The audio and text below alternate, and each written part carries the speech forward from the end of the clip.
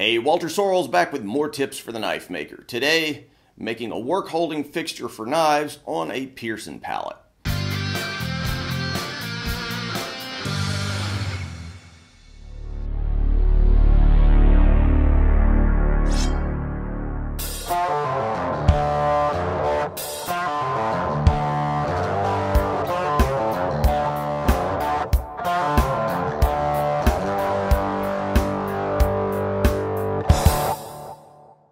So for those of you who aren't familiar with Pierson Workholding, it's a small company out in California that makes a variety of little fixtures that are used for mostly for CNC machining, but you can use them even on a drill press or a conventional mill. Really ingenious little systems, and I use them extensively in making my knives. So what I'm going to be doing today is showing the basically design of a fixture, which I'll be doing in the first part of the video, and then I'll probably do a second video where I'll show actually making the fixture on my Tormach CNC machine.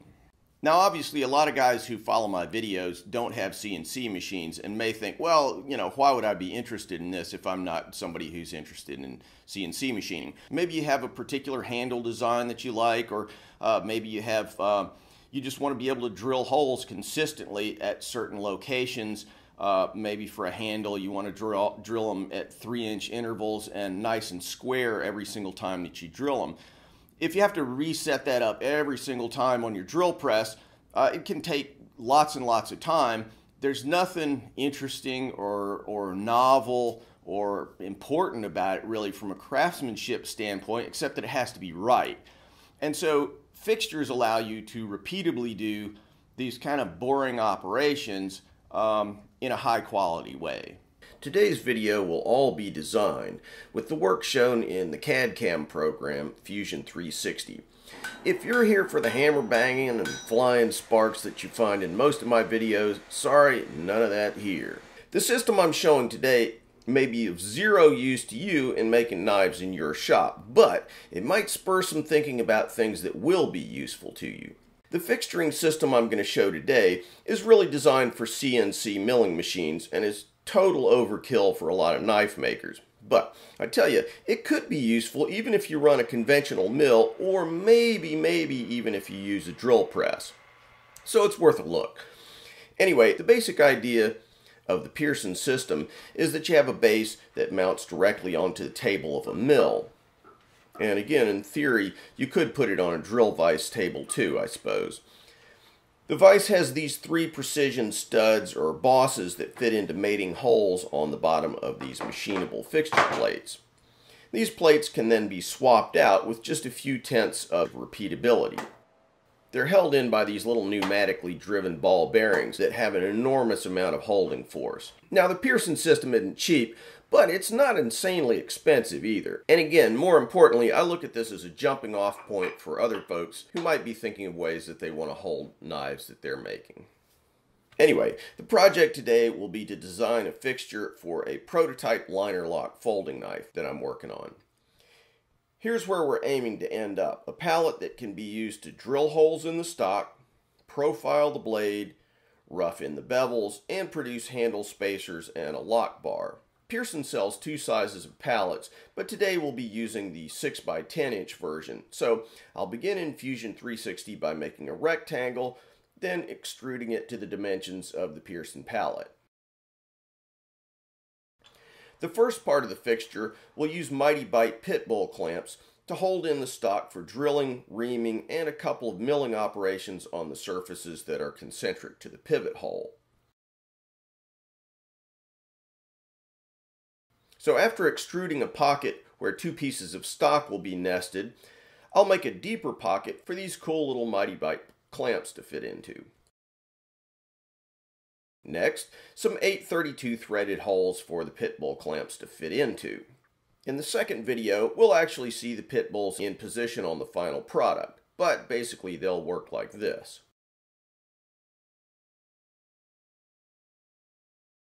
Then we'll drill and tap some 1/4-20 holes, which will be used to secure stock for the lock bars and the handle spacers. A quick note, I'm just kind of roughing this stuff out for demonstration purposes in the video. Some of the dimensions I'm showing here don't match the final version, and I'm intentionally leaving out a few steps that are more or less boring to watch, but you'll get the general idea of how it works. Anyway, after repeating essentially the same steps for the spacer material, I'll make some holes for holding the stock during the contouring of the blade. They'll be held in position with shoulder bolts. Shoulder bolts are made to fairly precise dimensions and can be used to locate parts with an accuracy of a couple thousandths of an inch in a setup like this. So what I do is import the model that I'm looking to bevel here and then project the two holes onto the surface of the pallet. Then I just extrude the portion matching the shoulder bolts. One's a 0.187 hole and the other is a 1/4 inch hole. I didn't bother showing it, but after sinking these holes, I added a little threaded hole at the bottom of each shoulder bolt hole that the threads of the bolt actually anchor into. Next is the most interesting part of this fixture. It allows me to rough in the bevels. Using this approach, I still actually grind the final bevel, but it saves me some low-skill roughing work so that I can concentrate on the higher-skill finishing parts of the process. I'll start by drafting a 5-degree surface onto the front of the pallet. My bevels are ground at 5 degrees off axis, so by mounting them on the pallet 5 degrees off the axis of the spindle, I can then rough out those bevels with an end mill. Then I'll project the shoulder bolt holes just like I did on the previous part.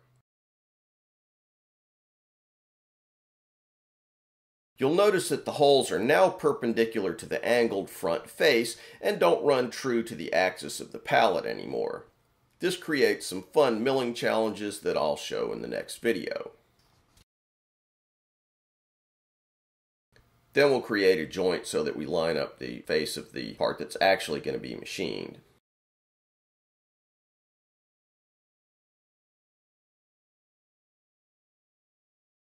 And that's really about it. Again, I skipped a few steps, but here's the result. Now, it may not be completely obvious how all of this works, but when you see it actually made in the next video, I think it'll become clear how this all fits together. So I hope you enjoyed seeing why and how the fixture is designed. So in the next video, we're going to go ahead and machine it on my Tormach CNC machine. All right, see you in the next video. Thanks for watching, guys. If you feel like you got something out of this video, don't forget to subscribe. Also, click on the link to Patreon for a great way to give back to the channel. Plus, check me out on Instagram, Facebook, Twitter. Links in the description.